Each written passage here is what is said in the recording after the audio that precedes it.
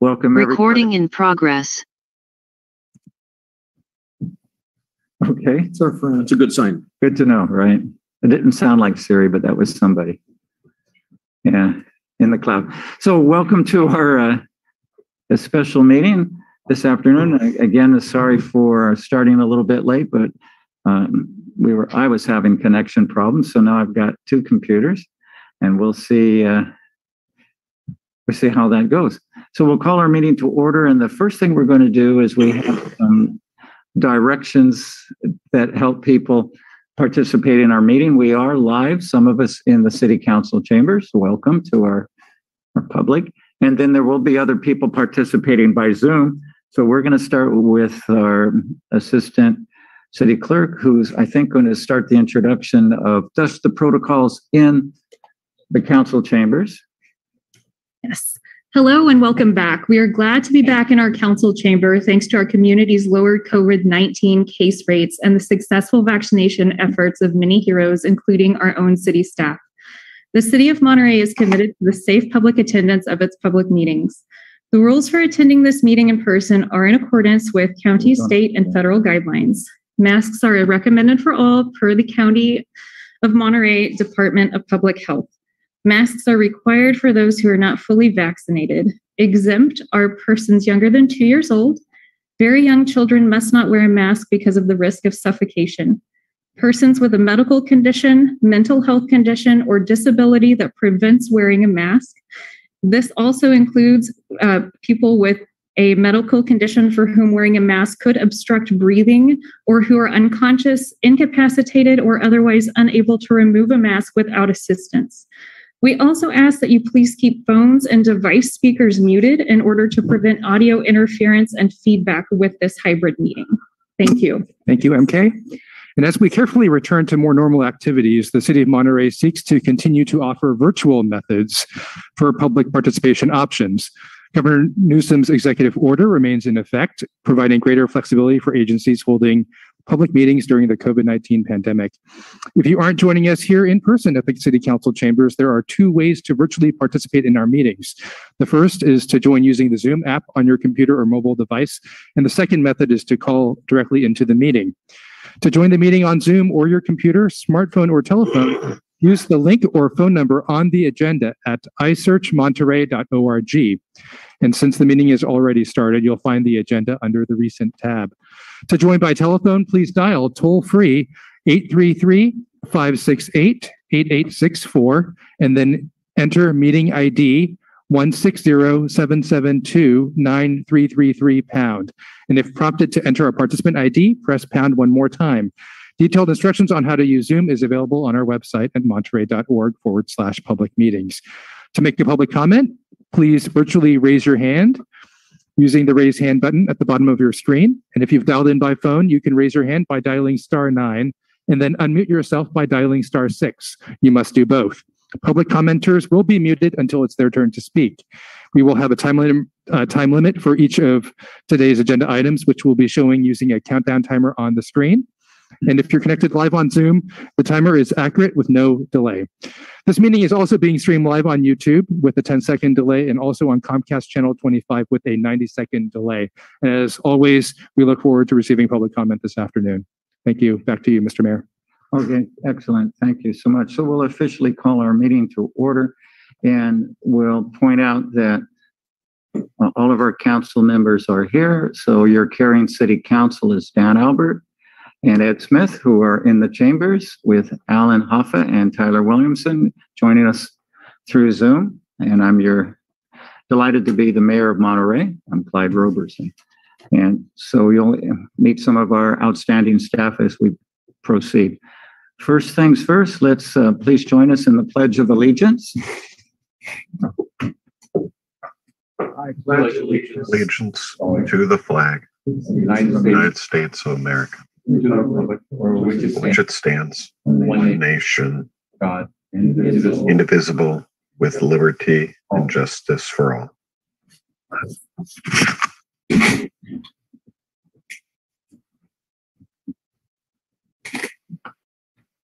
First part of our agenda is, let's see, we've got, since it's a special meeting, I don't believe we have general public comments. Nat, I noticed in your Google Docs that we do have public comments, 3-minute limit, but I think in a special meeting. You're correct. We did not update that on the notes, but yes, there is just the public hearing, no public comments for items not on today's agenda. Public hearing. So any of the folks who were going to call in and wanted to share some thoughts not on the agenda, please wait till our next meeting or just email us at suggest@monterey.org. I just heard from one of my neighbors who wanted to convey his appreciation about how responsive city staff is, and he said it's just amazing. And that's not necessarily the standard out there too. We really have a high bar of staff responsiveness and public responsiveness. So we're just going to go right into our public hearing. And I'm not going to do any more introducing other than the world-renowned city manager, Hans Uslar, who will be introducing our staff. I will say that we do have the packet. We have 101 pages, all of which we have read. We got a late email from the appellant, which we also have read. So I wanted to assure everyone that we have all of the material, and we've had it actually for a couple of weeks now, and we have read it and studied it. So I assure you that we do have all of the information in the public record. Hans? Yeah, thank you, Mr. Mayor. And I turn it directly over to our consultant, Mr. Hiddleman, Jerry Hiddleman. Good afternoon, Mayor and council members. I will share my screen now, although that's disabled, so I'll have Kim Cole share her screen for the PowerPoint presentation. Jerry, we just changed our settings. You should be able to share your screen now. Oh, great. Okay, thank you very much. Is it one? Yeah. Well, you know, if Jerry, if you pardon me, I do need to back up a moment. Did we lose him? No, there is. And I would like to do is just point out the process of the hearing. And so Jerry Hiddleman is going to make a staff presentation of about 10 minutes, and the council will ask questions. The applicant presentation, we're assigning 15 minutes. The appellant presentation, 15 minutes. Then we can ask questions of all of the presenters. Then we'll open it up to public comment, 3 minutes per person. And the applicant rebuttal gets the last word, and then we'll come to our decision. So that will be the order of presentation. So again, thanks, Nat. So I could get us back on process. So back to Jerry, please. Thank you, Mr. Mayor and council members. The item before you tonight, as stated, is an appeal of a wireless facility modification. What I'll do is start off talking about the project location and the project history, project description, then the basis for the appeal, and then end with our staff recommendation. Project is located at 200 Glenwood Circle. As you can see on the figure in front of you, it is just to the north of Cabrillo Highway on this building. Glenwood Circle is the private road that comes into the facility. You'll see in the figures that I'll show you that the existing antennas are on this roof enclosure on the center part of the roof, and right here. What you don't see here is that there are a number of solar arrays that were put on the roof after the antennas were installed. So there's large array of solar facilities here and on this part of the roof here as well.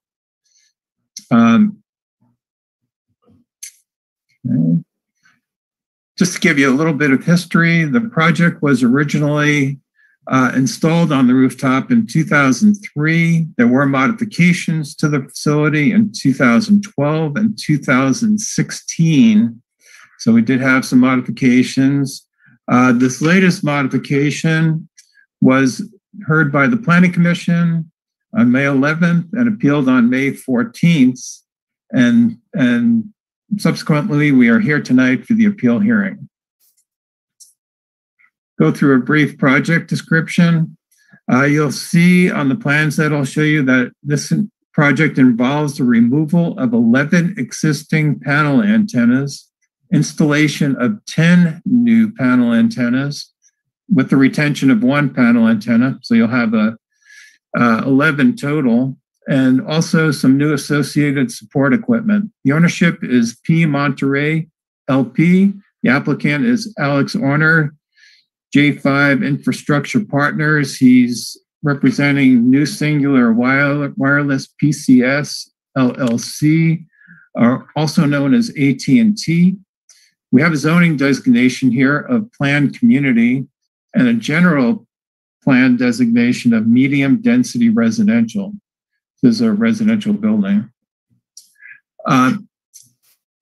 The project review process involves modification to an existing wireless facility. And the purpose is the existing antenna signals are blocked by the solar panels on the roof that were installed after the antennas were put in. And they need to be relocated for them to just get their coverage that they initially got in 2003. So their 2003 coverage for cell phones was diminished by the solar panels on the roof. And what they'd like to do is provide improved 4G service as well, and to install FirstNet, which is the first responders 4G network. So here's the rooftop view of the building. As you can see, we do have 8 antennas arrayed in a southwest orientation, southeast orientation, and then a northeast orientation on an enclosure on the roof that encloses not only the cell equipment, but other HVAC equipment for the building. These grids over here show where the solar panels were installed. So currently they are blocking some of the signal coming off these antennas in this direction and this direction as well. What they plan to do is move the antennas from right here to the facade of the building. So there's 4 antennas in this location. They will be replacing it, are requesting to replace it with 3 new antennas that will be in a screening box on the building facade in this location to the southwest. The antennas on the enclosure pointing to the southeast that aren't blocked, they're just going to replace 1, 2, 3 antennas and retain this 4th antenna right there. There are 4 existing antennas right here that are blocked, and they're proposing to place them on the building facade right here. 1, 2, 3, 4. This is support equipment behind it. So for a little more close-up view of what it'll look like on the building facade from a site plan angle, here's the boxes with the antennas in them. This is the building facade. And then here's some support equipment on the back. So this is for the southwest array, 1, 2, 3 antennas. Again, to the southeast, these will be retained still on the rooftop enclosure. So we'll have 1, 2, 3 antennas, retain this 4th antenna. And then on the northwest, to the northwest, we'll have, again, 1, 2, 3, 4 antennas on the building facade and some support equipment behind it. This shows a view towards the southeast elevation. So here's the antennas on the side of the building or on the building facade, and they will project about 2.5 feet out from the building.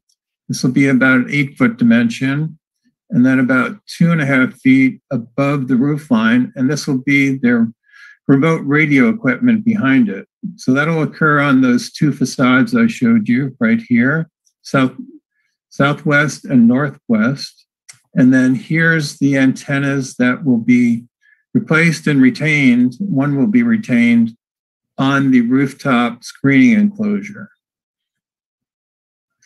This is the proposed southwest elevation. So you can see, again, here's the building facade. Here's the antenna, 1, 2, 3. The equipment will be behind it. This is the solar panels, and this is the rooftop enclosure on the top of the roof. So it'll be below the rooftop enclosure. Same thing on the northwest. This is actually a visual of the northwest that shows how the antennas will be screened in a shrouding box, fiberglass reinforced plastic. It'll be colored to match the building. Again, moving to the southwest elevation, same thing. They'll be in the boxes, and this is a method that is encouraged in the wireless ordinance. We had them do a view study from Highway 1, and actually the building 200 Glenwood Circle cannot be viewed from Highway 1.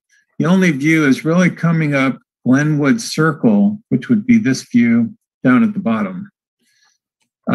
Actually, when you go to G over here, this cannot be viewed by the public. Only this view. It's really noticeable from any public roadway. Now, we do have quite a few issues brought up in the appeal. I highlighted the colors. The green colors show some of the appeal issues that are not related to radio frequency issues. The orange colored appellant issues are the ones that have to do with FCC regulations, radio frequency regulations. So you can see there are quite a few. And that's what I'll talk about first, and what the appellant brings up. But you see a wide range of issue, anywhere from Brown Act violations to preferred location for wireless facilities and visual impacts that we just went through. So starting with, I'm not going to go through all the issues, but hit on the main ones for you. So the first one is noncompliance with FCC radio frequency guidelines. The appellant says that the project violates EDA and Fair Housing Act RF impacts to surrounding properties and wildlife will result. So the RF study showed that the project complies with Federal Communication Commission regulations, FCC regulations. We, just like all projects in the city, we had a third-party review by CTC Technologies that verified the compliance with FCC regulations. I'd just like to point out that there is a section in the Federal Telecommunications Act that preempts cities from denying projects based on RF emissions where the projects meet FCC regulations. So we had that third-party review. Here is a rooftop view again of the proposed facilities.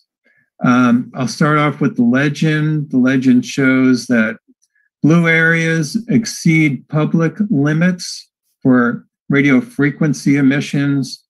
The yellow areas exceed occupational standards, and this is where it even exceeds them in a more intense manner. So starting out with the panels on the facade, you can see they do exceed occupational standards. So, but this won't have any access to the public or anybody in the building. The rooftop is closed off to only maintenance workers. So if there is a worker working in front of these antennas or around them, they need to be careful, or the antennas need to be turned off while they're working on them. Same thing goes for the ones on the roof enclosure in the southeast orientation. In the blue area, that exceeds the public limit. In the yellow area, it exceeds the occupational standards.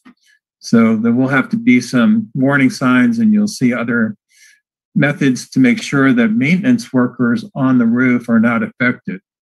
As you can see, it exceeds occupational standards on the northeast elevation as well.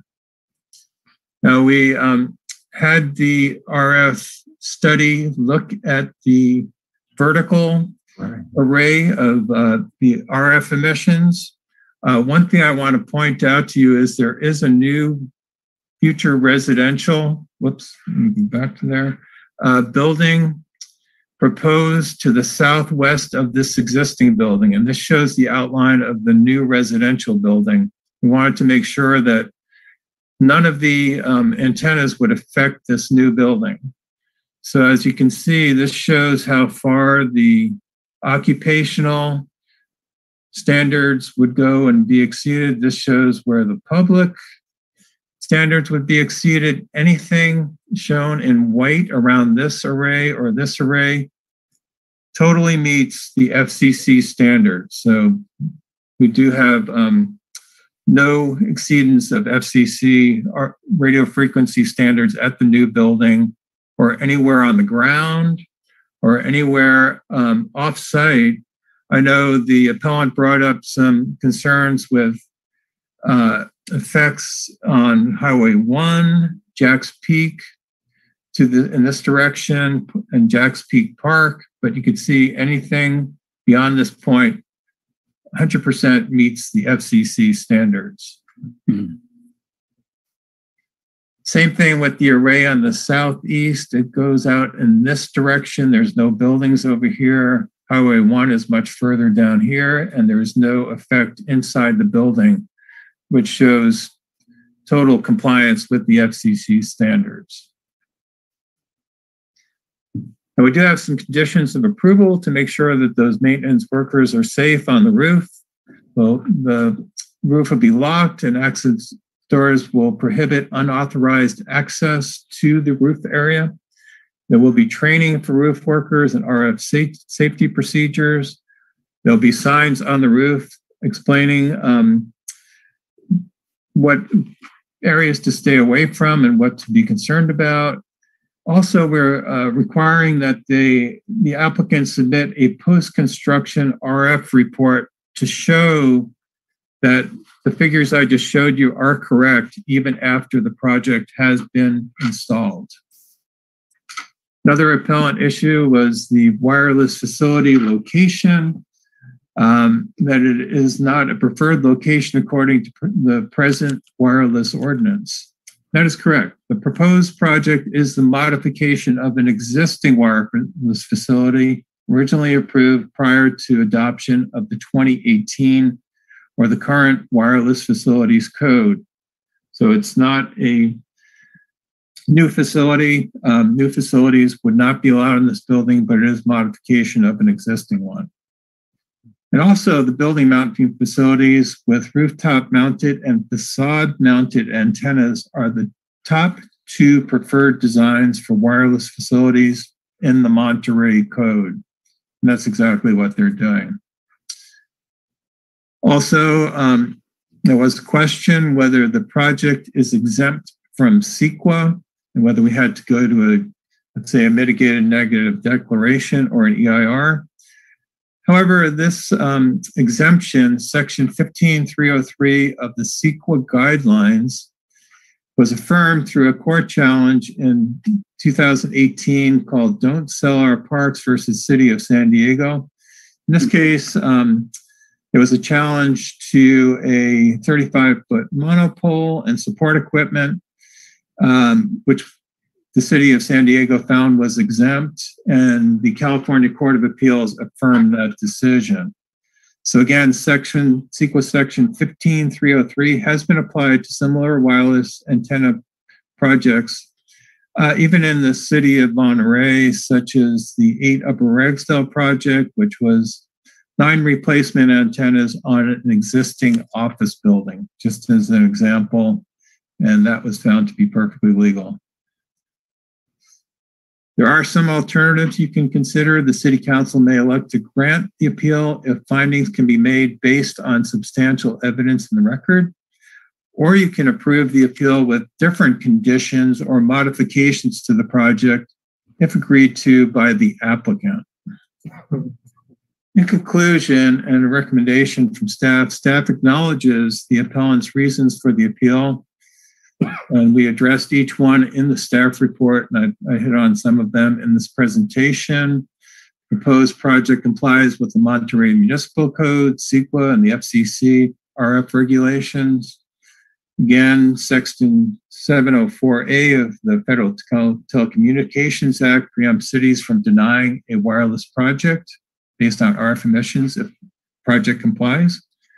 And based on all the evidence in the record, staff recommends that the City Council deny the appeal, affirm the Planning Commission decision, and adopt a resolution approving the use permit. Thank you. I'm available for questions. Just to let you know, the applicant did bring their RF engineer, who is an expert in RF compliance. And we do have, of course, Kim Cole and other staff members. Thank you. All right, thank you, Mr. Hedelman. Before we ask for council questions, I need to ask, since this is a de novo meeting, and that is we're looking at it as if it were the first time, not necessarily just based on the Planning Commission, but as an independent body. Question is, did we have any ex parte communication? I forgot to ask that. Meaning, did any council members talk, which is perfectly legal, but talk to either the applicant or the appellants? This is the time to share any ex parte discussions? No, I didn't. Okay. Okay, doesn't sound like there was any. So council questions, please, from the consultant before we go. Yes, Councilmember Dan. Thank you for your presentation. I appreciate all the work that was put into this with the staff and everyone else that's involved. So I do have a question about the arrays that are on the same wall as the occupants of the apartments that are there. Has the property owners notified those occupants that those arrays will be right outside their apartment complex? Yeah, thank you for your question. Yes, all the residents in the building were notified of the project by the property owner. So that would include those with the arrays outside their units. So a follow-up question, was there any of those occupants, were they concerned about the arrays at all, or was there any complaints about it, or did anybody want to move their apartment because of them that are coming up? Or we did not hear any complaints, and I don't believe we received any written or oral communication to that effect. Or from anyone in the apartment, for that matter. Correct. Okay, thank you. That was my only question. Okay.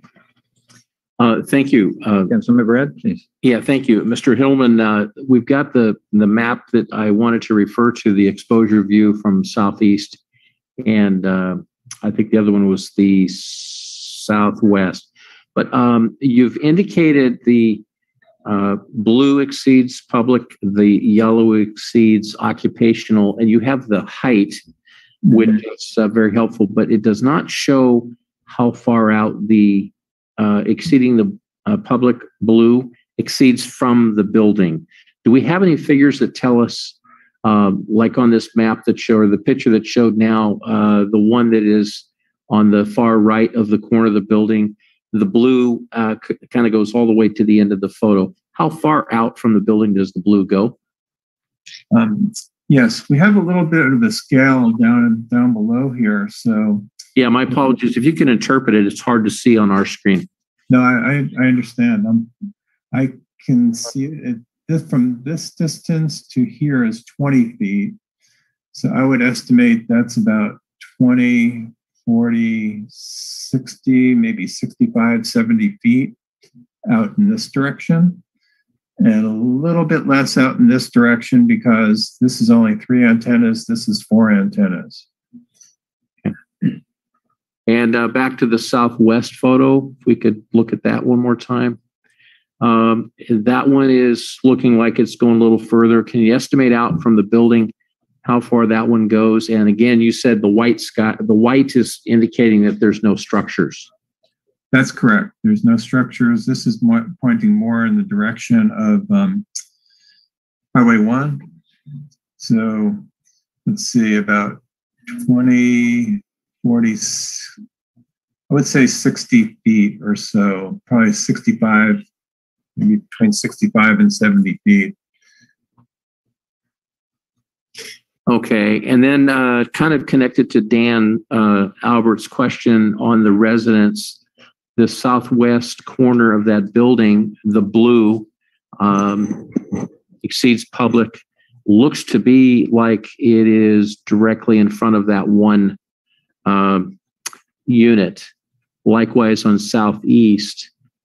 So these locations come and go as time is. Is there any requirement that the applicant have something that is a legacy piece that goes with the location address so for future tenants would know? Is that required by the applicant? That's a good question. We don't have it as a project condition right now. So I don't know from a legal standpoint if they would have to disclose what's on the rooftop to all residents or anybody that exchanges units or comes into the building. But that might be something that would be required under real estate law, I would think. Okay, thank you very much. Mr. Mayor, can I have one follow-up question? Yes, please, Councilmember Dan. Could you go back a slide real quickly? No, it was the other way, I think. There. You see the, I guess it's down below where the exceeds public blue kind of goes through. Does that go through a room there or what how does that work there? I believe what they're trying to show here is that the building materials, I don't know if you remember the two Portola Plaza project, but the building materials in that case and in this case actually block the radio frequency emission in this case. So this would be below the public limit in any area that you see here that's white. So it doesn't go through those walls and connects, it just goes across and down, I assume. Exactly. All right, that was my question. Thank you, Mayor. Okay, good. I can't see on the screen. So I've got a question, Mr. Mayor. Yes, that's what I was going to ask Councilmember Allen or Councilmember Tyler, since I don't see you on my screen here. Councilmember Allen, please. So my line of question is kind of from the same point of view as Councilman Dan, and has to do with concern with those units directly adjacent to the facade and I guess the transmitters on the facades. So and this might be for the proponent's attorney when they speak, but have there been tests done? First of all, has this similar kind of locating of transmitters adjacent to habitable units been done elsewhere? And did they test after the installation inside the unit? Because again, I mean, I understand in theory that the radiation moves outward, and in theory that building materials can block it, but I think I would appreciate some specific data on the inside of those particular units. So that would be one question. And then the second question is, did they consider simply elevating the existing ones above the solar arrays, or elevating above the solar arrays and putting in the new facility rather than moving to the side of the building? So those are my two questions. Thank you. All right. Thanks, Alan. Excellent questions. Yeah, thank you. To answer the second question first, to go above the building in this location would not be in conformance with the ordinance in terms of meeting visual impacts and things like that. So that's why they went out in this location over here. And I'll have to have the applicant answer if it would still be blocked, even if they put it up higher on the enclosure back in this location by the solar arrays, because I think they do need some, let me go back to this figure. They probably need some coverage in this direction as well. So maybe it can't go high enough to do that. But I'll leave that up to them. The question about whether we have a similar arrangement, I'm trying to recall if the 2 Portola Plaza Hotel may have had some antennas that were adjacent to hotel rooms. So that might be an example for you where this was done before, and all emissions go in this direction. And I don't believe any go back in this direction at all. But we'll let so that would be the question. Is there any evidence or any kind of data they can point to that shows that there's absolutely zero emissions in the other direction, which would be towards the unit? Thank you. I believe there is not any emissions in the other direction, but they do have an expert with the applicant team, and we'll ask him the same question. Okay, Councilmember Tyler, any questions at this point? No, my colleagues got to everything that I was going to raise, so I'm going to defer for now. All right, good. Yeah, excellent questions. So at this point, we'll listen to the applicant, and possibly the applicant can answer the questions that were proposed, or we will ask them again as necessary. And so at this point, we'll turn it over to the applicant.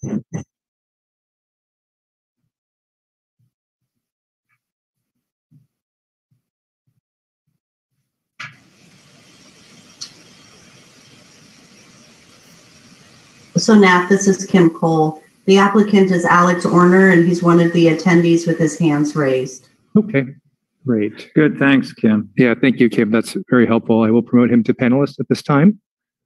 And then we'll allow him to speak. And if he has a PowerPoint, he can share it as well.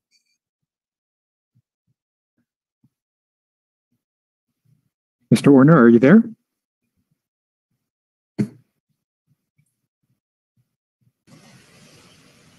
Hi, can everyone hear me? We can hear you. Perfect. I was talking to myself. So good evening. Thank you, everyone.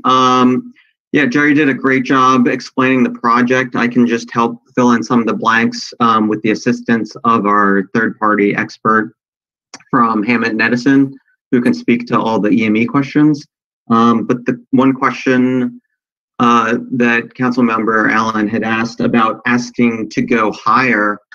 So we actually a quick background just to add on to what Jerry had presented. So we've been working on this project for 3.5 years. There have been a number of different designs that we've looked at. Our options were quite limited. One of the first options we did look at when we realized that there was a solar panel issue was going higher. The problem, there were 2 issues with going higher. One, the technology changed. So our RF engineer, who they're the ones responsible for achieving their coverage objectives. With the technology changing over time, the building was the way it's formatted. To clear the lip of the building, we had to go significantly higher. And so we're talking, it couldn't just be raised a few feet and then, extend the screening. We would have had to go at least 20, 30 feet up, which would it just would not, first of all, aesthetically, it would look terrible. And second of all, support it, and just that area is a wind tunnel. It just wasn't a feasible design option. So that's what led us to move to the edge of the building, and then we stealth the antennas to aesthetically blend into the building. So I can answer any other questions about design or raising the antenna, but if you, to answer the questions about the EME, I would defer to Raj with Hammett & Edison, who's on this, who's connected remotely. I don't have any other aesthetic questions, but it would be good to hear from Raj. Yeah, so Nat, if you could stop the clock and then promote Rajat Mathir to panelist, please. Thank you. Let me find that screen here somewhere in just one moment. We'll allow him to speak and actually promote him to panelist now. Mr. Mathur.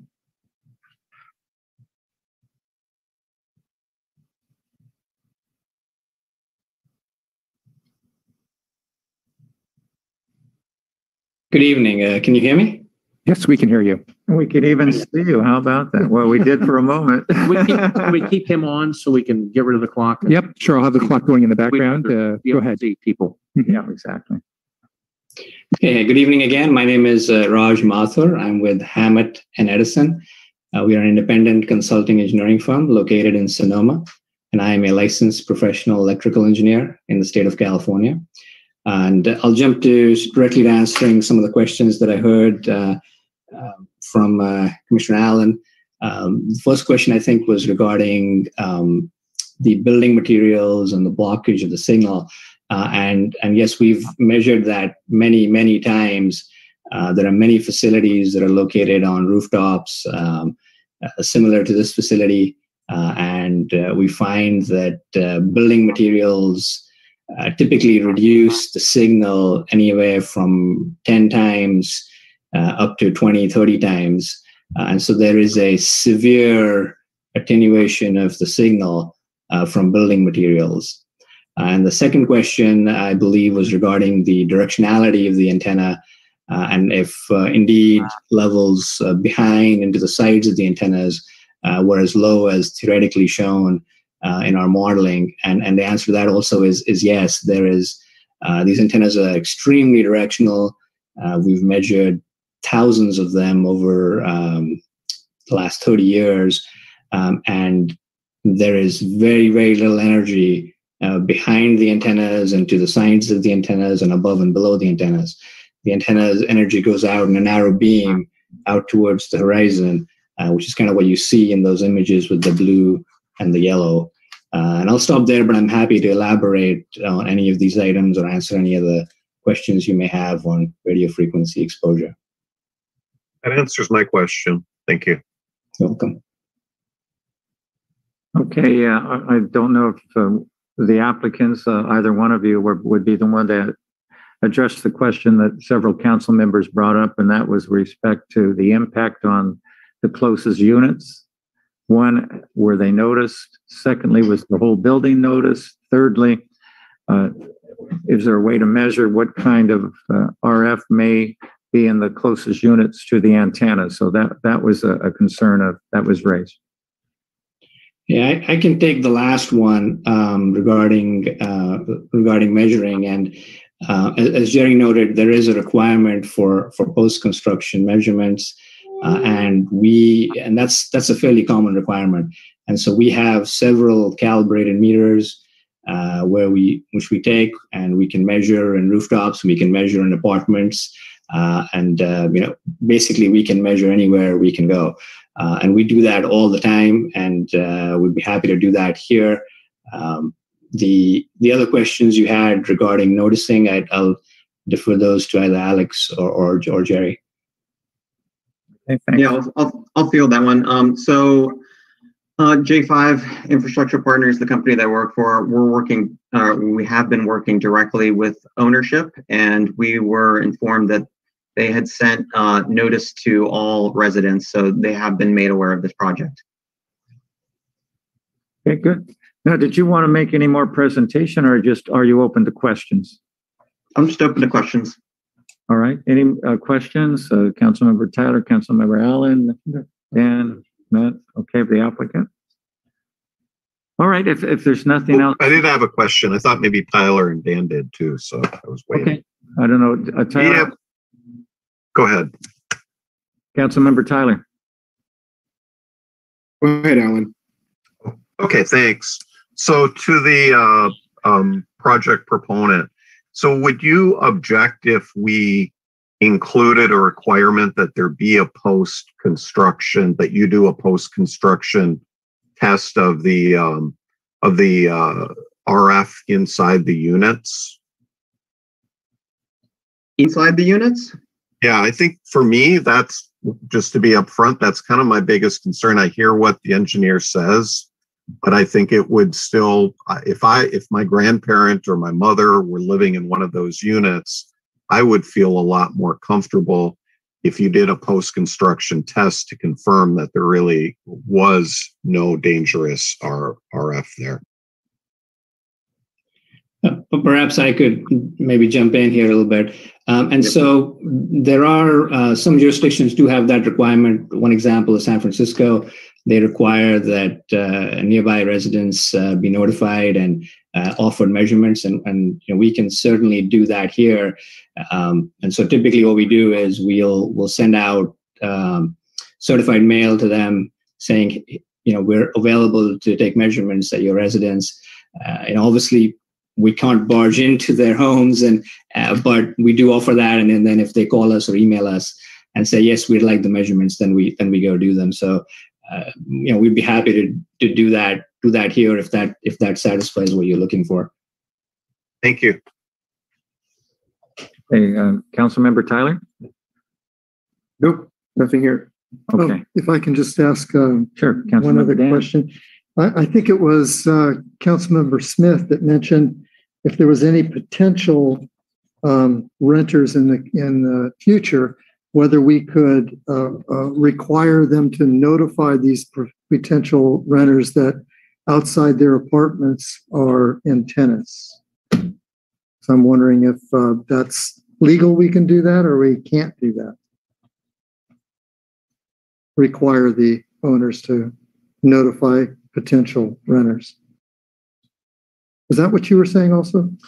Yeah, I think maybe it's a question for the our legal counsel. Okay. If I understand the project, and when the project is done, there's the applicant is still there, but for the applicant to take on the owner's responsibility of keeping track of who's coming and who's going, it really is the building owner's responsibility. Yeah. But I don't know what the best way to do that is, but I kind of feel like you and Alan were speaking is that in 5 years when somebody moves into that, how are they given the ability to know that there's something right outside their building and right outside their window?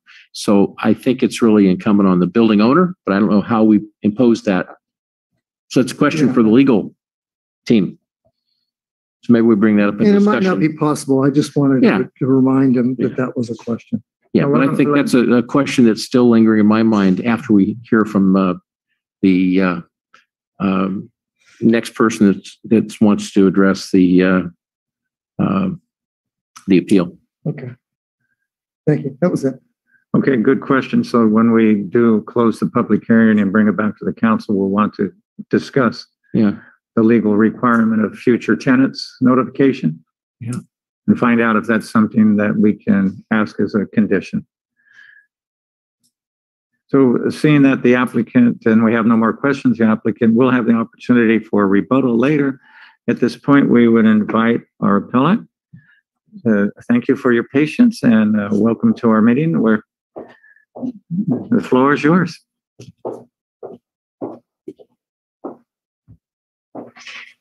Good afternoon, my name is Nina Beatty. I just want to say a housekeeping detail up front. It's very difficult to prepare for a presentation such as this. Mayor, the audio on this side is not too well. We can't hear. Okay, so timer started again? Thank you. That's better. Beatty, I just want to make a housekeeping detail. It's very difficult to prepare a presentation when there's no time given in advance. Last two presentations that I've made here were been 10 minutes. I was given 10 minutes, again, not given that information in advance. And tonight I'm being given 15 minutes. So it's, you'll have to forgive my being slightly unprepared for that because I didn't know until this meeting. I want to start with saying that this project, in the time that I do have, this project and the staff recommendations violate federal, state, and local laws, including the wireless ordinance, as I've laid out in my appeal and additional grounds. Staff mischaracterizes my appeal and the issues I raise. Staff's actions have the effect of eliminating civil rights laws, overriding Congress, and rewriting the Telecommunications Act and federal laws. Staff has ignored key sections in federal communications rules that I've repeatedly shown them and you that other laws are not superseded. And yet city staff gives away congressionally designated authority of the city to the benefit of applicants. That is the public's trust that's being thrown away. For instance, staff never mentions TCA section 601C1. No implied effect. It says, this act and the amendments made by this act shall not be construed to modify, impair, or supersede federal, state, or local laws unless expressly so provided in such acts or amendments. Where are these rules that staff says no longer apply that are expressly modified, impaired, and superseded in the TCA, such as the Americans with Disabilities Act and Americans with Disability Amendments Act, the Fair Housing Act and Fair Housing Amendments Act, the Migratory Bird Act, the Endangered Species Act, Monterey's Wireless Ordinance, Public Utilities Code 7901, California Building Code, California Civil Code 54, et cetera, et cetera. Where are they expressly mentioned in the TCA that they are preempted? The TCA requires specific mention. This attempt to block these laws is unlawful. Staff also doesn't tell you about 47 USC 414, which says that the Communications Act does not abridge or alter the remedies found in other laws, remedies such as protection from discrimination for disabled persons. Staff doesn't tell you about dual regulatory authority over cell towers in the TCA that you have with very few exceptions. Staff says you have almost no authority. Staff also doesn't mention T-Mobile versus San Francisco or Sprint versus San Diego, which I have provided copies here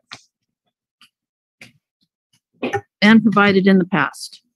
These rulings affirm local government authority. Staff also doesn't mention the Abrams holding of the U.S. Supreme Court on the legal remedies limited to what is in the TCA, expedited legal review. What? The project does not comply with all FCC regulations. Staff cherry-picked which section it wants to enforce that favor the applicant. Other sections which affirm your authority as well as local, state, and federal laws are ignored. This cherry-picked information gives a false background for your decision-making, and you are frequently told your hands are tied. I'm disabled by electromagnetic sensitivity as disability is defined by the ADAA, and state equivalent rules. This project denies my access and my civil rights.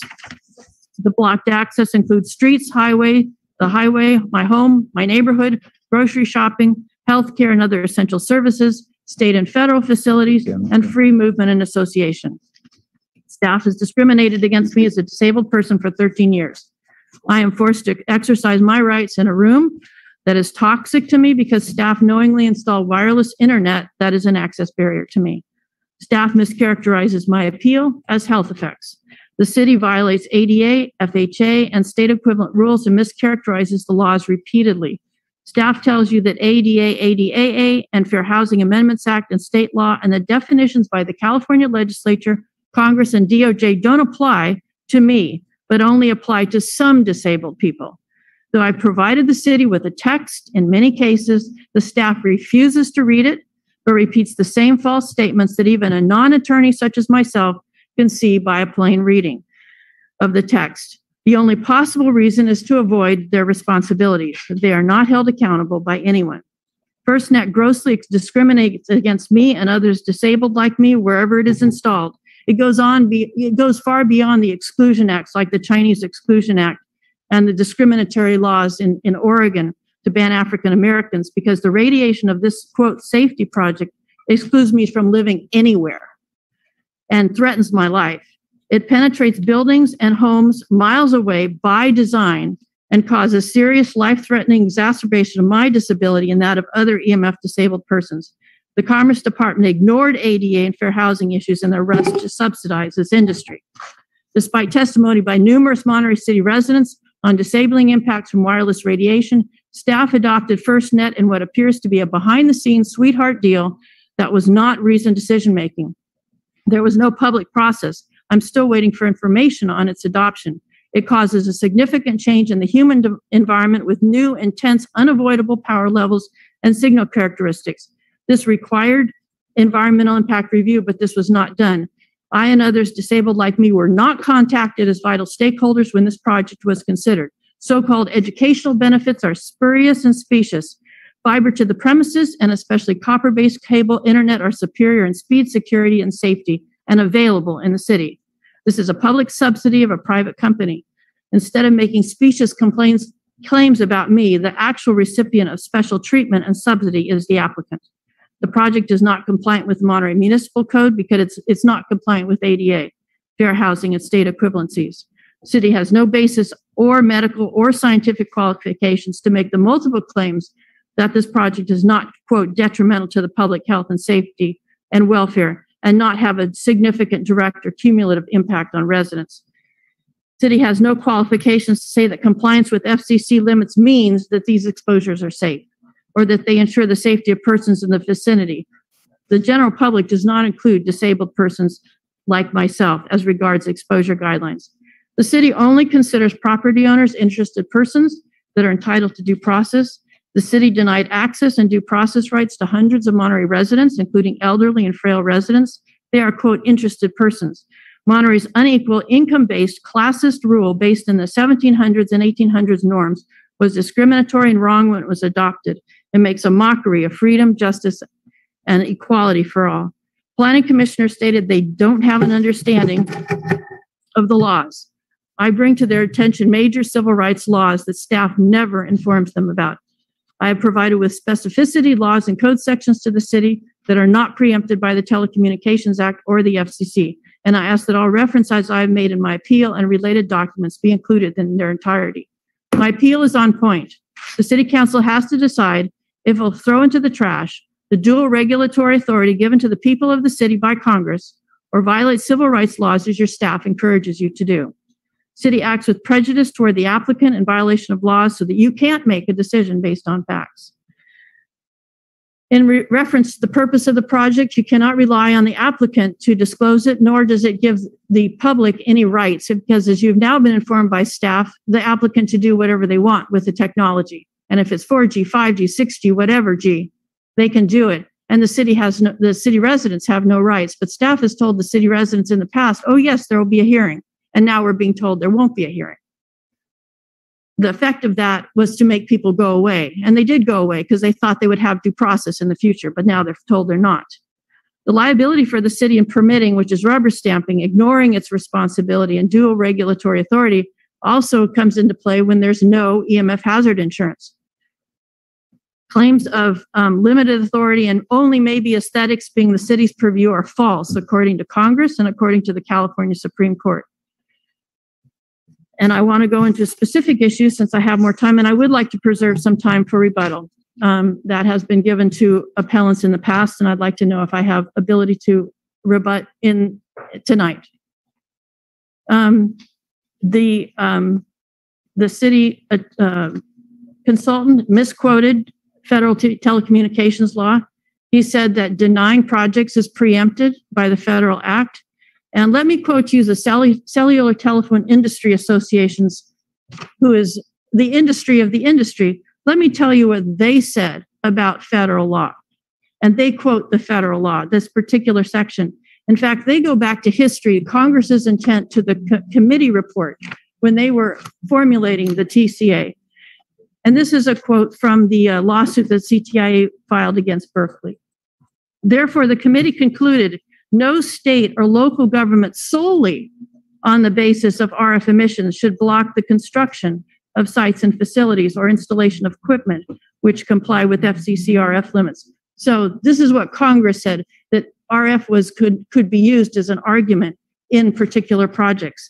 And then they say, CTI says, that legislative admonition was codified in Section 332C7 of the Act, which provides that no state or local government or instrumentality thereof may regulate the placement, construction, and modification of personal wireless facilities on the basis of environmental effects. It does not say denying projects. It says regulate the technology.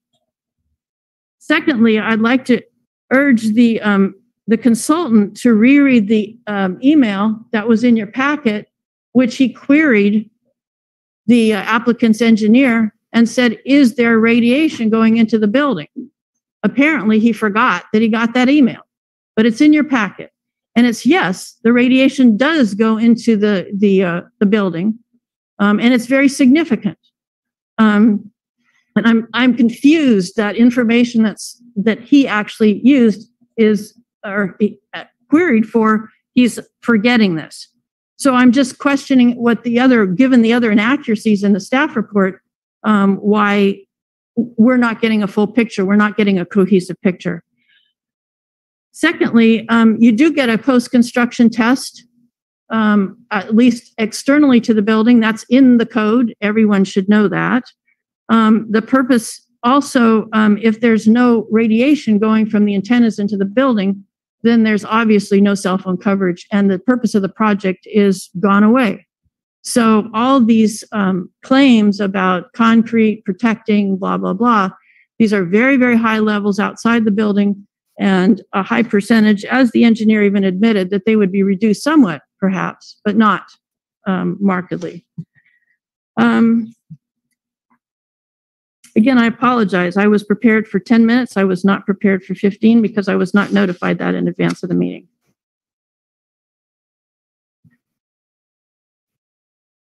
How many more minutes do I have? Is there a timer somewhere? May I preserve the rest of these for any rebuttal after the applicant speaks? We'll have to check, Nina. No. I don't think we can do that by public hearing standards. Okay. So this would be all right. Well, then I will finish up the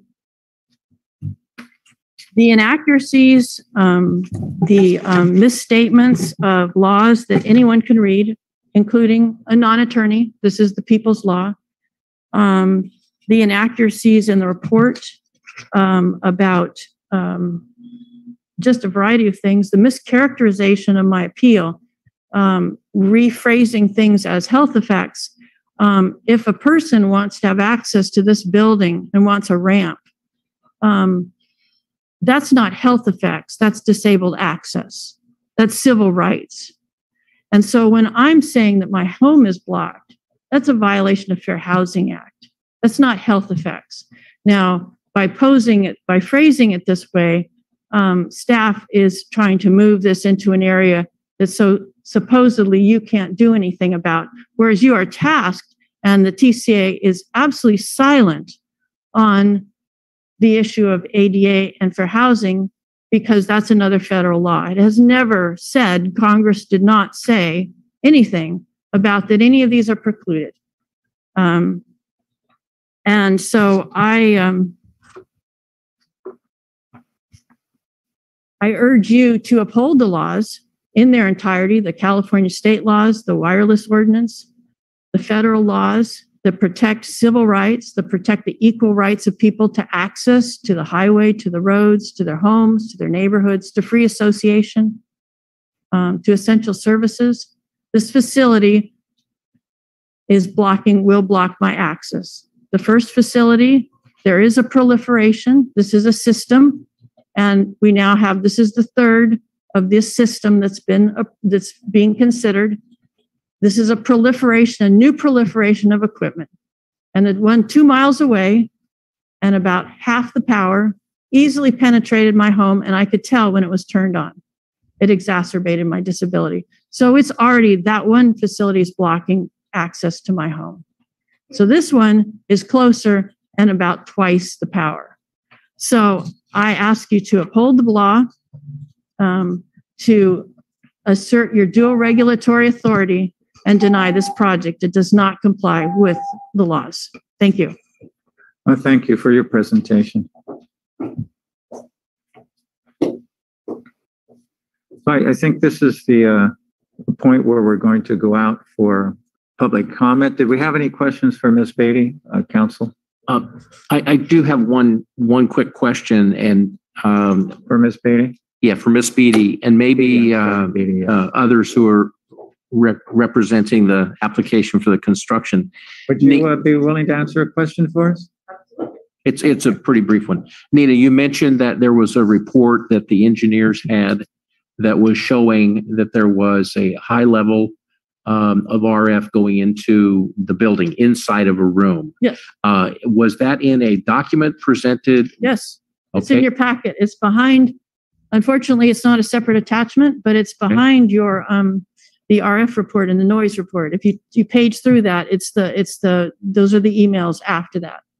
Okay, so is there an email from one of the engineers representing the project that is talking about that? This was Mr. Hittleman emailing and saying the appellant says that there's radiation going. So would you please verify? Say what's what? And again, this is modeling. This isn't measuring. And so Hammond and Edison replied back, and that's in your packet.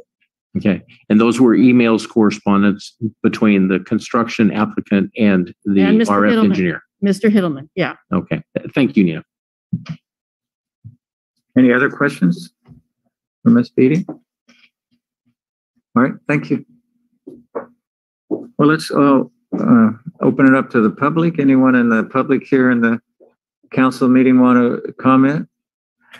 Say Dud. We'll see if anyone's online.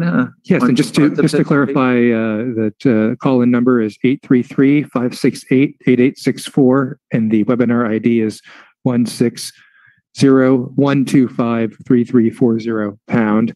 And we'll take the first caller. Last 3 digits of their phone number is 909, and we just ask that they please dial *6. Good afternoon, council members. I also have electromagnetic sensitivities that qualify as a disability under the American Disabilities Act. My name is Diane Nickel.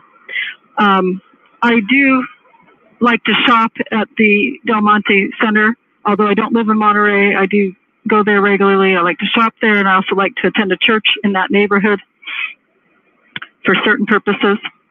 I'm going to read you from the United States Access Board. This is quote unquote recommendations for accommodations. People with chemical and or electromagnetic sensitivities can experience debilitating reactions from exposure to extremely low levels of common chemicals and from electromagnetic fields emitted by computers, cell phones, and other electrical equipment. So it is recognized by the U.S. government. Electromagnetic sensitivities is recognized as a disability. And by installing this FirstNet system, it will increase the background radiation of this neighborhood, and that will limit my access. That will reduce my desire to spend my money in Monterey County shopping, attending the church, etc. So I ask you to please approve appellant's application or approve her appeal and deny the FirstNet. There are many like us. There's at least 10 to 15% of the population is electromagnetically sensitive. I thank you for that. Thank you for your comments. And we will pause the timer and find the next caller here, Jean Rash. Hi, Jean. Welcome. Hi, council members. Hello, I am well. I don't get affected yet by electromagnetic radiation, but I have such procedural concerns. One, I wish the meeting wasn't today, that it was tomorrow or a Tuesday or an easier day for all of us. But I'm very concerned that you can be a resident in a senior living facility and not get notice that this is going on. Maybe I'm wrong. If I'm wrong, I apologize, but we should be amending any of our ordinances that do not stipulate that residents must receive notice so that they can participate in all these proceedings. Thank you. Thank you, Jean. On to our next caller, and that will be Bob Tilden. Welcome, Bob. Hi, thanks for letting me ask a question. This is, I think, is probably for the applicant. I think in your the drawing that was on the screen, the RF exposure from, I think it was the southwest. It seems like in the current arrangement, where the panel antennas are or rather the solar panels are in front of the panel antennas, that would present a much more hazardous situation for utility workers or maintenance personnel, and that by moving them to the outside of the building, it actually would make that rooftop environment safer. Could the applicant or Mr. Hittleman comment on that? And when we close the public hearing, we'll get that answer for you. Okay, thank you. Thanks for asking it. Great. Thank you for your comments. And we will go back and see. We have no other members of the public who have their hands raised for this item. Back to you, Mr. Mayor. Okay, thank you. We'll close that section of the public hearing, bring it back to the council. So there were one of the questions which was raised by... I'm sorry, Mayor. I think there was an opportunity for rebuttal by the Understood. The applicant. Okay, thank you. Thank you. Appreciate that, but I just wanted the applicant to be able to address the questions that were brought up by the public. One was the notification, where all of the residents noticed. I believe we covered that, but let's cover it again. That was one of the questions. And the second question had to do with respect to would the rooftop actually be safer with this new configuration. And so I think those were the two questions that I heard. And so with that, we are going to go to the applicant, who has an opportunity to have the final word, make a rebuttal, answer the questions that were brought forward by the public. So to the applicant, please.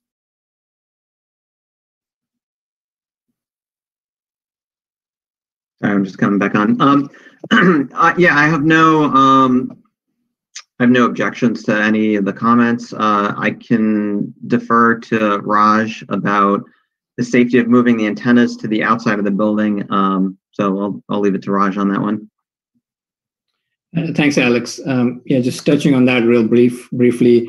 Bob is correct that when the antennas, where they are now, kind of in the center of the roof, levels will likely exceed the FCC limits on the roof in front of the antennas. And so moving them to the side of the building does eliminate that condition, and a lesser area on the roof now exceeds the FCC limits. And then I just want to really quickly touch on the other question where there was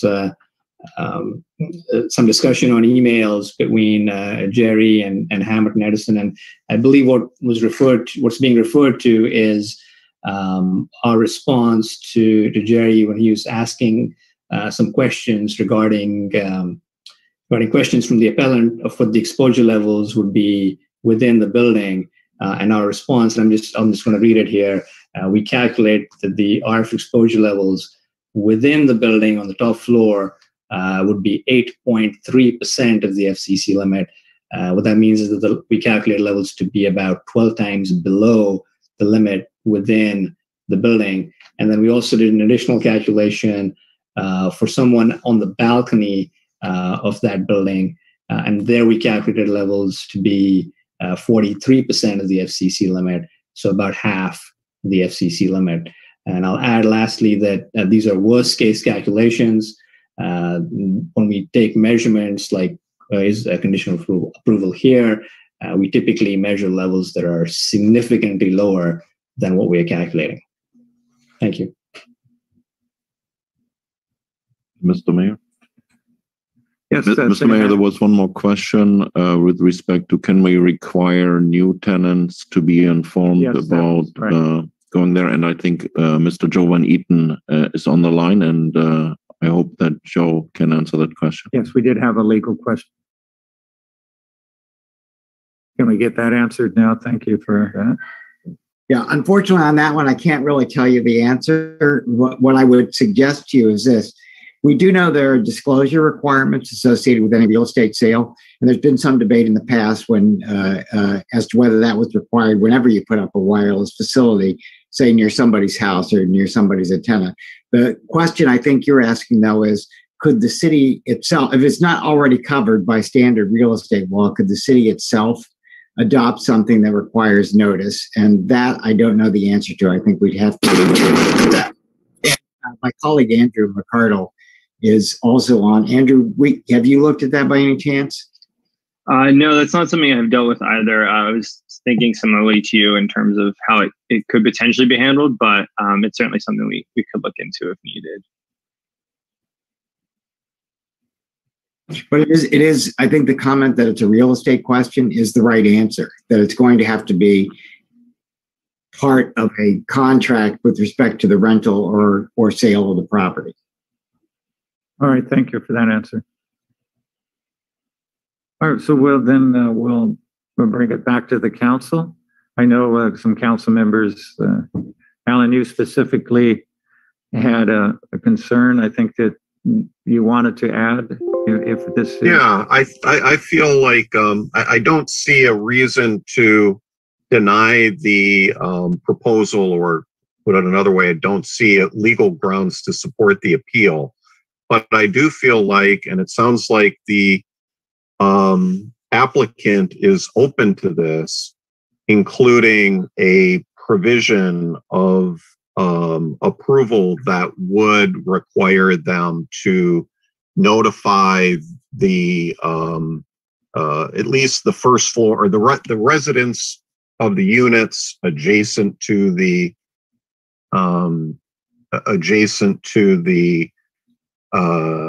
transmitters, and offer them post-construction testing if they would like it.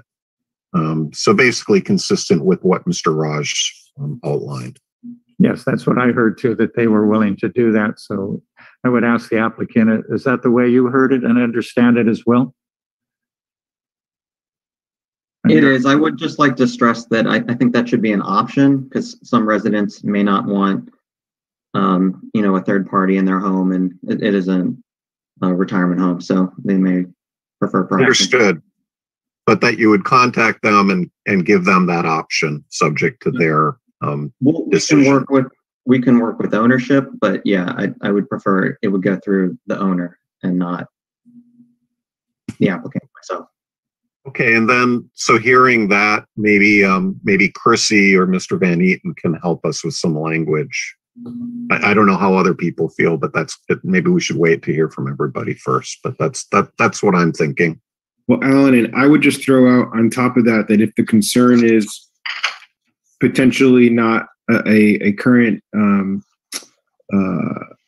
tenant doesn't want them coming in, that the requirement would be once the unit is vacated to do the test at that time, or something like that.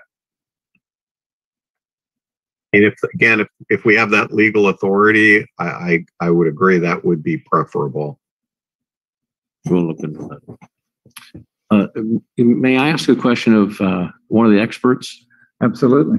So how often are RF tests done for ongoing maintenance in the future? So once construction's done, you do an RF test. Then after that, is there like an every year warranty, every 3 years warranty? How is the health and safety of the equipment maintained after construction? So that's a question from Councilmember Ed to either Mr. Hedelman or the applicants, or both. There's no standard. I mean, it varies by jurisdiction. Some implement every 5 years. Some jurisdictions implement every year testing. Raj, I know you have a little more expertise in this area because you guys are the ones actually running post-construction reports. Yeah, I'm happy to elaborate on that. And so, like Alex said, it varies from jurisdictions. Some have requirement for periodic testing, some don't. My personal opinion is that once you test for a condition once after a proposed modification, it doesn't really change when we go back. We're just measuring basically the same thing. And so unless there's a modification or something changes with the antennas or with the equipment, then we're basically measuring the same thing again. And so that's my opinion. That's based on experience of doing these. that it requires some kind of change from the wireless operator to their operation for us to see anything in our meters that's a change. Hopefully that makes sense. Yeah. Thank you. Councilmember Dan? So on several occasions, not only Mrs. Beatty brings it up, but also someone called in about the American Disabilities Act. Can I just get an explanation from the staff why the staff doesn't believe this is a violation of the ADA and it's in compliance, or from one of our legal team? Yeah, I point to the Assistant City Attorney, Karen, or to Joe Van Eaton. If one of you guys please respond. And again, let me give it in two parts. The first is that the provision, and Ms. Beatty raised the point that the Act preempts that expressly that any case where local authority is expressly preempted, it's preempted. And the provision she quotes says you cannot regulate based on the environmental effects of RF radiation. You cannot regulate. And the courts that have looked at this have uniformly concluded that means you cannot deny based on the RF impacts. Now, I'm going to ask my colleague, Andrew McCardle, who's also been working on some of this about, we've done some ADA analysis because this issue does come up all the time. Andrew? Yeah, thanks, Joe. So yeah, as you said, this issue has come up in a few cities and localities now. And from what we can gather in all of our research, the DOJ's ADA website, it doesn't give any indication that RF sensitivity or sickness is something that's covered. In addition, and I believe this is mentioned in the materials of the staff report, but there's no services or programs or activities that would be at issue here. So from what we can tell, RF sensitivity is not yet listed as something covered or envisioned to be covered by the ADA, at least with respect to the DOJ's website. And I think the main point really is that at the permitting process, as far as we can tell, this is not something where your action here would trigger an ADA violation. Thank you, Nina. You could regulate. Okay. All right. Thank you. All right. So we're going to continue. The point of order really addresses if there's incorrect procedures. It doesn't mean that doesn't, point of order is for a procedural, it's not, and I respect your viewpoint and your disagreement with what you just heard. We respect that, and we heard it. All right, so we're back at the council. Is anyone ready to make a motion that can encapsulate what the council's concerns and direction is? Anybody want to try that one? So, Mayor, before we go to a call for something, I've got one piece here in the staff work. I'm still trying to figure out what it says, and it has to do with its packet page. Let's see, 19, packet page 19, and it's correspondence between the engineers, and it's reference to the information about whether there's RF in the rooms. And I think this highlights the discussion about the question and emails we're going back. So I just want to get a clarity on this. And there is a response. So if all those want to look at this, it is on packet page 19, and mid-range here, the question on appellate issue 21. And the question is, the RF exposure exceeds occupational limits over the rooms on the southeast azimuth and the building at the southwest and northwest azimuths. What are the measurements or percentages calculated for those rooms or balconies? This is a place of public accommodation over which the city is tasked with enforcing the building code. That's the question, and the response has percentages. And the last sentence there, it basically, and I'm sorry, I have to read this to you. In any event, according to Hammett and Edison, the maximum calculated exposure level inside the top floor space of the subject building is 8.3% of the FCC public limit, and the highest level at any top floor balcony is 43%. So, not an engineer, and I want to make sure I understand what's 8.3% of the FCC and what's 43% of the FCC public limit. Help me have some understanding of that. Before they answer that, Ed, I'd like to add on something to that. Okay. Because I'm obviously not technically minded in this area, as we all are. What isn't in this room, for instance, in comparison to, because we do have signals, RF signals in this room, how does that compare with what they've written in this comment? I mean, is it 4% in this room, or is it 8% in this room? What is it? Yeah, so you're looking for what's yeah, I'm looking for a comparison. What's the scale? Yeah, I'm looking for a comparison. Yeah. In just So a if the normal room. Yeah, if the engineers could help us out in understanding the scale of what percentages mean. Right. So Raj, you had addressed that earlier, but we'd like more specifics with respect to the 8% exposure inside the unit and 43% on the balcony, please. Yeah, I'm happy to elaborate further on that. So 100% of the FCC limit means that that's at the limit. So that's 100% is the allowable FCC limit. So if you're at 8.3%, that means you're about 12 times below the limit. Okay. Similarly, 50% would be half. So 43% means you're a little bit less than half of the FCC limit. So hopefully that clarifies what the percentages mean. And then to answer the other question of what would be the levels in a room, typically inside a room like you're in now with computers and possibly wireless microphones and Wi-Fi routers, I'd say the levels would be about 1 or 2% of the FCC limit. That's obviously without taking any measurements, just in general. Okay, we appreciate that. Thank you. Okay. So can I ask the assistant city attorney a question? I'd like to frame a motion, but I just need some clarification.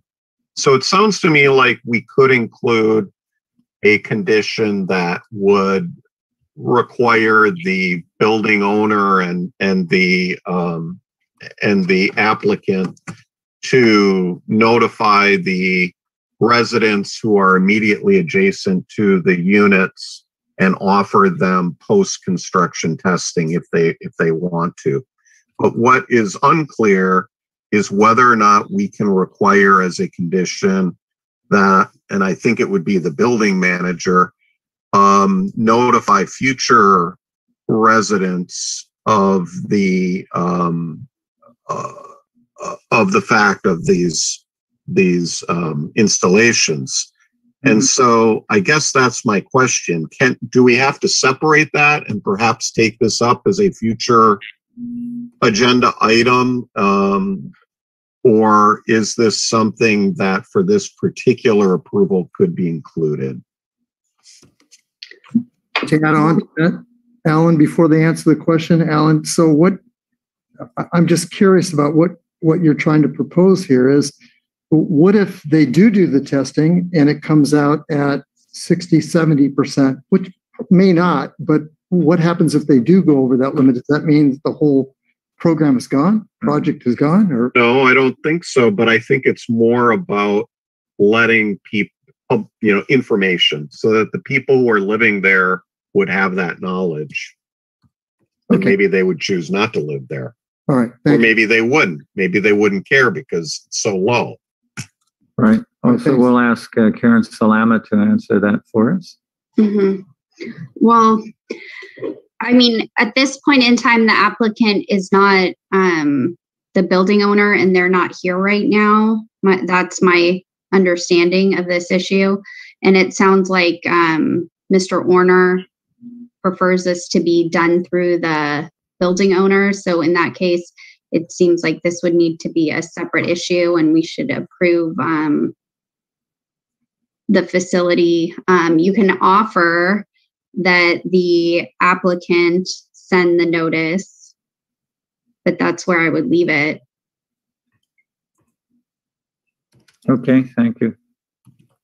Okay, so I'm going to make a motion that we deny the appeal and approve the project with a condition that the applicant by certified mail notify the residents of the immediate units to the installations and offer them post-construction testing if they would like it.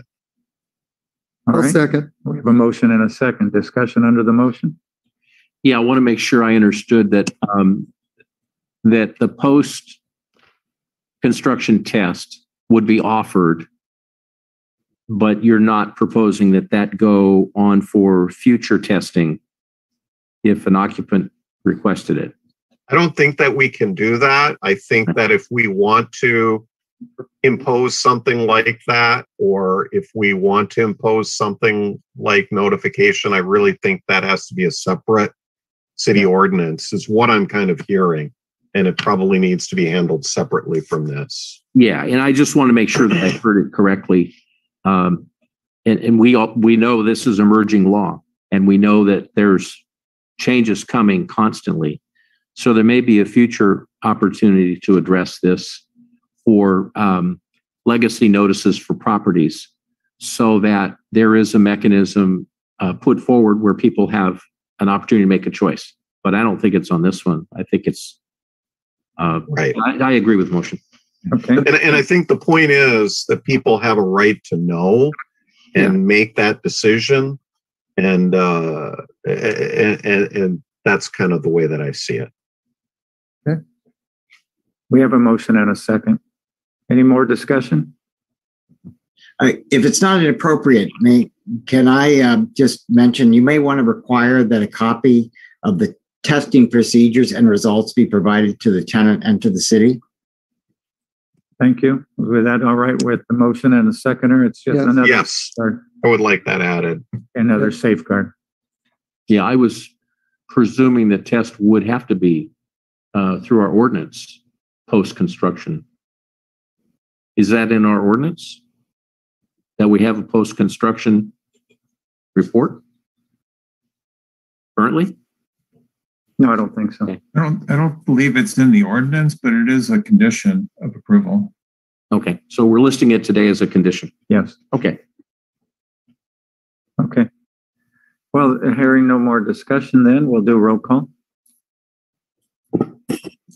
Councilmember Albert? Yes. Councilmember Williamson? Yes. Councilmember Hoppe? Yes. Councilmember Smith? Yes. And Mayor Roberson? And yes. Thank you. All right, everyone. Thank you for your time, your consideration, your thoughtfulness, and we are adjourned. And I'll be joining a